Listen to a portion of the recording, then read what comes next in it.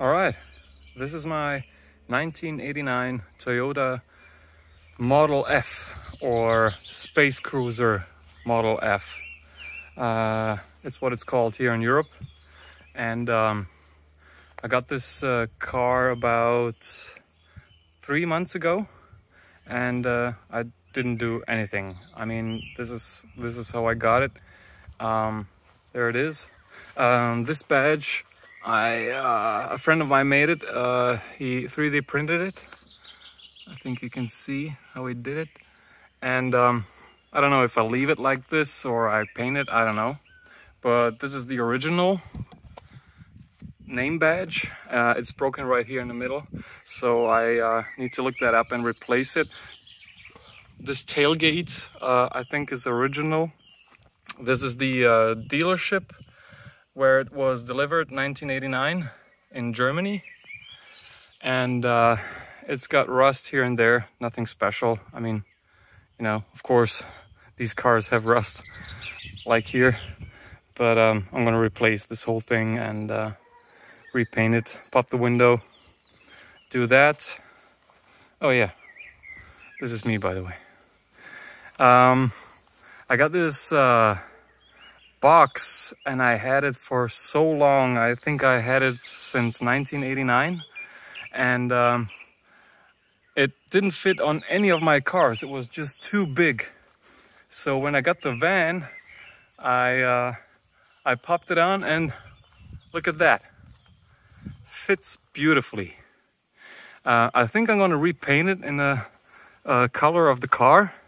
I just gotta figure out, I want the original stickers, the Kamei stickers, I want them back, but if I can do the stickers, I mean, reprint them, I'll put them back on and paint the whole box in the same color as the car. Okay, car has the wrong wheels. These are tiny, small, and it's practically impossible to find the original aluminum or aluminium wheels for this van here in Europe. So got to figure out what to do there, but they're good, they're new. I'm gonna leave it like that for now. This is it. Color combination, brown interior, very nice car, very solid, all original. Here again, the badge. It's got a lot of issues with the paint, but nothing major. Like I said, almost, I mean, there's rust, but there's nothing to be concerned about. What I wanted to do with this video is to show you some of the differences between the European version and the American, or the Northern American and yeah, Canadian. I don't know how many versions there are, but I think there are 2 or 3. The mirrors are different, is from what I've seen, like this, you know. They're not electric, they're manual.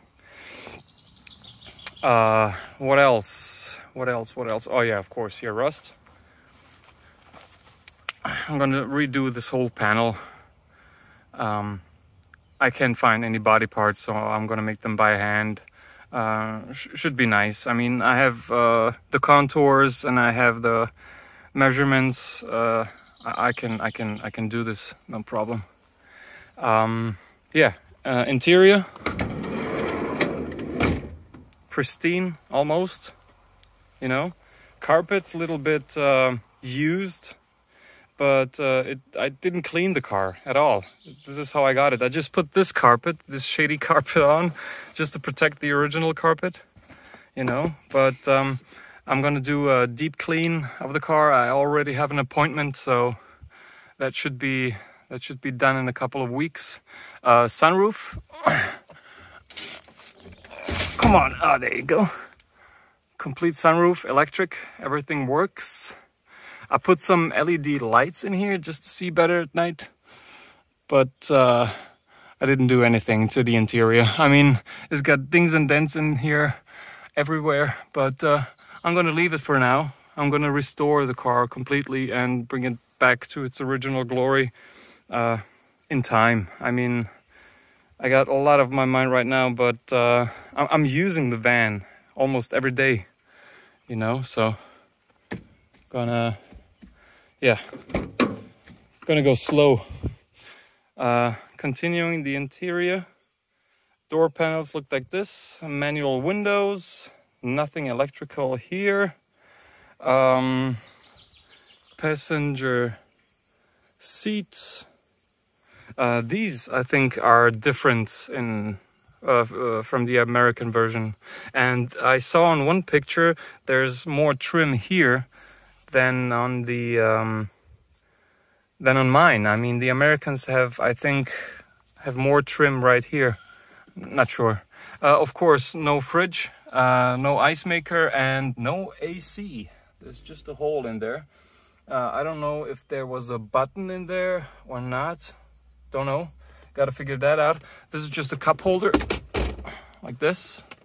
Push it, and got space for European-sized cups. Right there. Okay. Oh, sorry. Sunglasses out of the way. This is it. Got the clock right there. Works. There you go. And what else? Yeah. This is it. This is my. I don't know what it's called in English, but you can adjust the brightness of your dash and stuff. Of course, rear wiper, hazards, rear heater, you know, heat, cold, this and that, pretty basic stuff. Got my radio in there, and what else? Okay, a view from this side of the interior. There you go. This is pretty basic too. I think this is the same as every other model. I've got a little sunroof right here, like so, and this just pops open. I think the US versions have this as well. All right, gotta get back from the other side. Oh yeah, of course, trunk. There you go. Again, the shady carpet, just to protect the original carpet. It's right here because I'm hauling stuff with this van, and I don't want to get any dirt, grease or whatever on the original carpet till I clean it. But all the rubber seals, they're good, they're soft, you know, solid. And I don't know. I mean, I don't see anything that's really... I mean, I restore cars for a living, and I've seen worse cars. This one's pretty solid. I mean, the chassis, everything beneath is all almost perfect. Yeah, but I think these seats have never been used before. They're really good condition. The middle row and the rear row are pretty solid. Yeah, yeah. Of course, I got this problem, and I saw on Toyota Van Group that somebody from Australia is manufacturing these seals, and I think I'm gonna buy them so I can pop the windows and yeah, replace everything there. This is the driver's side again. I think this is all the same. Of course, nothing electric here. This is completely used up. I mean, I don't know what to do there. I think I'm just gonna leave it like this. This I'm gonna redo. I got some brown plastic paint, and I'm gonna you know, brush it down and repaint it. Of course, brake reservoir fluid right there. And on this side is the lock unlock button, which doesn't work. I don't know why. Rear heater works, fog light works, and this little light is when you turn on the hazards, it blinks, and it's OEM. This doesn't blink. These blink, and this one does. I think it has something to do with the European spec. Not sure. but I think I can find that out, why they put it like that. Yeah, okay, of course, it's a manual. Oh yeah, it's a, it's a 2-liter carbureted 90 horsepower 5-speed engine. And the engine I'm going to show you just in a second. Look at this bad boy. About the hose of death, yeah, really no problem right there. Nothing. Everything is so accessible because, you know, it's a carburetor. And I mean, there's nothing hidden that I can't reach. And of course I got the other side that I can pop up. Really nothing special about this. Engine runs fine. The exhaust manifold gasket was completely gone and I had to replace that. I got some leaks here and there on the valve cover, and I ordered some gasket and parts, and I'm gonna make a complete overhaul of the engine. I think it's pretty safe right now. I mean, I got 254,000 kilometers. I gotta figure out how much that is in miles. But engine runs fine. I got a leakage here and there from the carburetor. Got to figure out where that is coming from. But temperature-wise, everything cool, runs great. I mean, we got summer now. It's pretty hot in here, but engine stays cool, stays fine. I mean, really nothing on it. Let me try if I can turn it on.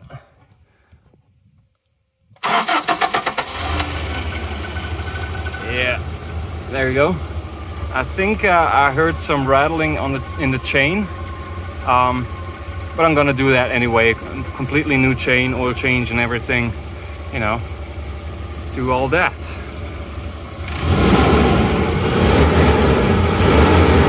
Run smooth, I like it. Hold on. Yeah, that's it.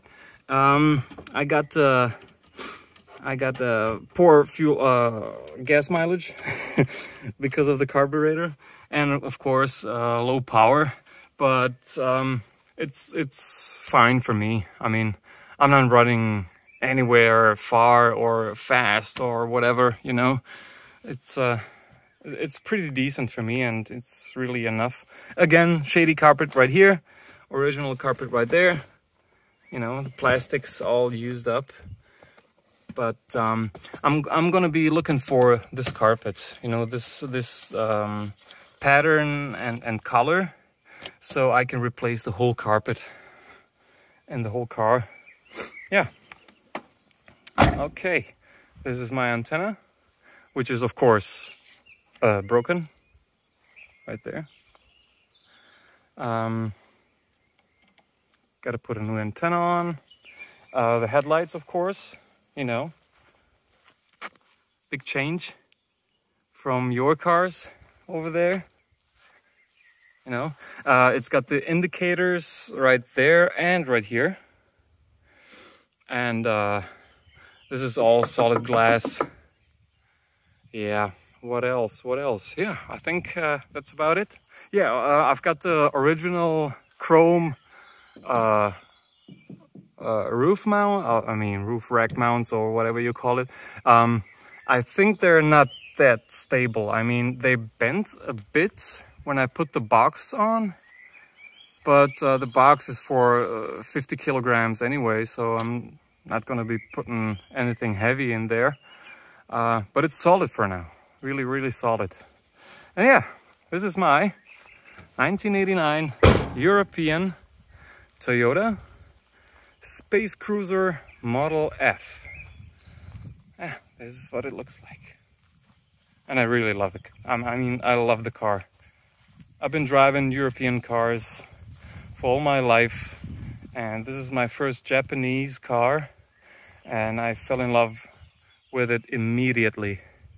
It's just, it's so compact. It's such a difference to drive this to all the other European cars. I mean, it's just something about it. I don't know. I don't know. I'm gonna keep it stock. I'm gonna restore it, put it all back to original. I mean, why not? It's got potential, and it's really rare here in Europe.